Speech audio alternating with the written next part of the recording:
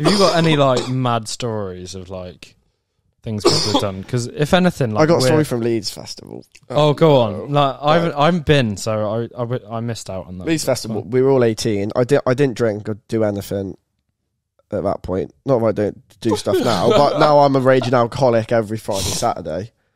So there was about 40 of us in one.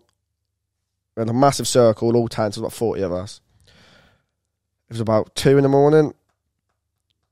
I'd met a female. Mm-hmm. Oh, God. XYZ was happening in my tent, single man tent. Next thing you know, I hear all the lads come back. Oh, no. Off his Swede. Ran up to my tent and booted it, thinking I'm in there asleep. Next thing you know, this lovely female has been walloped in the head by 95s. So I got out the tent. I pulled the you have things you smack your tent down with, like a little.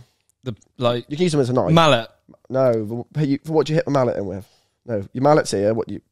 The pegs. Yeah. I just picked it up. Just started chasing around the whole campsite in my boxers. With a peg.